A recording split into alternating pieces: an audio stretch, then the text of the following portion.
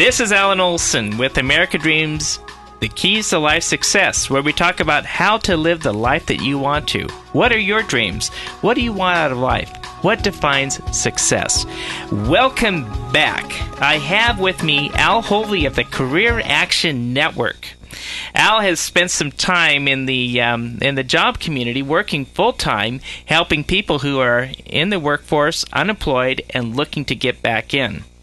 Our nation is currently facing an unemployment rate of about 9.1% as of September 1st, 2011. This rate hasn't changed much since April of this year. Now, Al, I understand that in your organization you meet many individuals who are struggling with this unemployment. Do you think that there are things that individuals can do to prepare themselves in case they lose a job? Right. Well, thanks, Alan, for having me. And the answer to that question is absolutely, and it's really simple. They have to invest in their personal network. And what I mean invest is they have to unconditionally help people in their network. The key to getting a job, 80%, 90% of jobs are gotten through personal networks. And you have to have a really operative network when you need to get a job. One of the, we've worked with a lot of executives and professionals that have lost jobs. And to a person, what they'll say is, I didn't do a good enough job networking. I didn't do a good enough job networking. And they're starting with a very weak network because they realize the key to the job is getting a key to getting a job is their network. So it's really, if you know the right people, it's a lot easier to transition back in. Yeah, it's interesting. There's sort of two ways to do this. There's two critical things to networking. One is having a large Rolodex, knowing the right people. But that's not good enough, Alan. You have to invest in those people. There's a concept called reciprocity, and it's a concept, it's essentially the Good Samaritan principle, or the pay it forward idea. And that principle is in every moral code almost in the world. And what's really interesting, there's been really large empirical research studies done recently that show that people that practice that are more successful, they're happier, and what's becoming important to me is they live longer, because I'm now pretty old. I love the concept of the Good Samaritan, and really practicing what you preach, and also, after all, isn't it about relationships? It's critical. That's the critical part of networking, is building relationships. And this idea of unconditionally helping other people that's the only absolute. If you want to be successful in networking, which is critical to a job, you have to unconditionally help other people. It's interesting. Recently, I was at an economic summit, and before that, we had a little fishing gig where there were about 20 of us that went off, and we fished. And in our group, we had two of the Federal Reserve Board presidents. In addition to that, we had a chief strategist who run a bond fund in excess of $1 trillion. And so we had this closed audience, and the guy that was running the bond fund held up this note, and he says, so I have in my hand, it was a dollar bill. He says on it says it's a Federal Reserve note.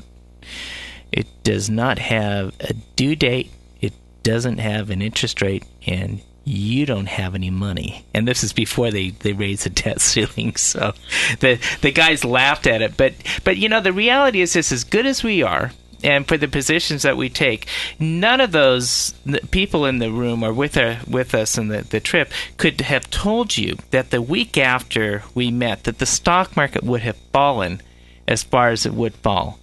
And it took and so there's this unpredictability of, we know what we have in front of us today, we know where we've been, but nobody can forecast the future.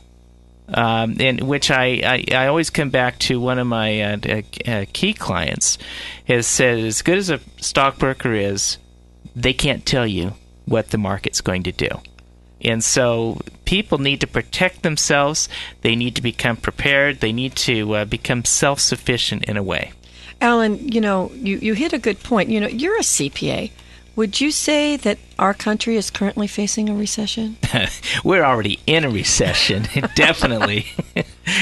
But how you define a recession is interesting. People can make money in recessions or when economies are expanding. But it's all in the recession just means that you have less resources to work with out there. How would you suggest that we create more jobs here in America? I know. Let me turn that back to Al. What do you have to say about where we get more jobs? Yeah, where are we currently at, Al? I want to. You tell me. Yeah, it's interesting. I was listening today. I went online and was pulled up a presentation by the director of the CBO, the Congressional Budget Office, who scores budgets. And he was making a presentation to this super committee. And what he said was something that I think is very important. He said, do not try to rely on history to predict what's going to happen in the future. You've got some mega trends occurring, and you talked to one of them about the aging of the baby boomers. And the reality is our economy is 2/3 based on consumer spending. And when people become older, when their children leave, they don't spend as much money. It's not likely that we're going to have the same degree of spending going forward, and that's going to have obviously a profound impact on the economy. The other factor that's entering in is, you again touched on this, is healthcare. We're going to put incredible strain on our healthcare system and our government forms of trying to fund that system. And so everything is different. And, so the question is, I think, what do we do about it? And the answer is no one seems to know. Well, there's two factions currently at a tug of war in this country. One is on the president's plan, as Obama presents the new job creation bill, but it accompanies with higher tax rates. Yeah. The philosophy in that case being that the government should be the one to solve our employment situation. Right, and there is two factions. There's the one side that says businesses, people create jobs. Government doesn't create jobs, but people do. That's Romney, and it's Romney, of course, and even Perry, that the government needs to get out of the way and allow people to be entrepreneurs and be successful. When government creates jobs, you get jobs like Solyndra that gets $500 billion, half a billion in government money, and then fails. Let me jump in here because, we're talking about important issues. But from my perspective, I can't do anything about that. My goal is to try to help people that have lost jobs make a transition. And one of the things that I tell them is don't worry about unemployment, because there's almost as many job opportunities available today as there were 5 or 10 years ago. Unemployment is not the driver of jobs. What's the driver of job opportunities is churn within companies. The average tenure of a business, of a person in our economy, how long they stay at their job is 3.7 years, based on a big study by The Economist magazine. That means that if you take 100 jobs in any given year, about 25% of them are, people are going to be leaving. So 25 out of 100 jobs are going to be available. Now, if the unemployment drops by 5, so you go from 100 jobs to 95, you still have 25 jobs that are there. And, again, I think the key is for people not to get caught up in things they can't control when in job search, the key in job search, and control, and just focus on what they can control. I think that you bring out a really relevant and paramount point there. It's obviously we're going to see a lot of things out there of who knows what happens tomorrow, and for people that are actively employed, who knows what tomorrow brings for them. I think one thing, though, that it speaks to, with all the change that we have going on and uncertainty, that we can focus some time on being well prepared. And I like to, get your take on what would a person do today to prepare. What if they're next? Well, again, it goes back to what I said before. Invest in your network. That's the best thing you can do to prepare for job dislocation. Again, if I said people lose jobs about once every 4 years. Senior executives lose jobs once every 2 years. The reality of the workforce today, with all the change going on, is you're constantly going to be looking for jobs, and there's only one answer, Alan. It is investing in other people, so that you get into a situation where they'll want to help you when you need them. And Al, what I hear when you say invest in your network is serve others. Exactly. Don't just have a Rolodex of friends, people you have a number with. Serve them, get to know them, find ways to help them, so that when you're in need, they'll be able to help you. Exactly. That's the whole concept of reciprocity.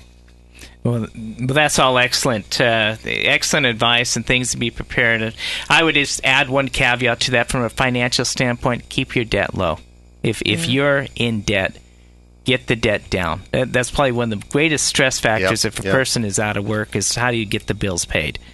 And we're living in a society of this great uncertainty. But I think having the network, having a focus on being prepared, self-reliant, self-sufficient is all good and well. Right. Okay. All right. Well, thank you, Al, and we'll continue on with the next segment. But this is Alan Olsen with America Dreams, Keys to Life Success. We got to take a quick break for a sponsor. We'll be back with more information on what to do in your job search after this short break. Visit Alan's website at growco.com. More American Dreams is next on AM 1220 KDOW.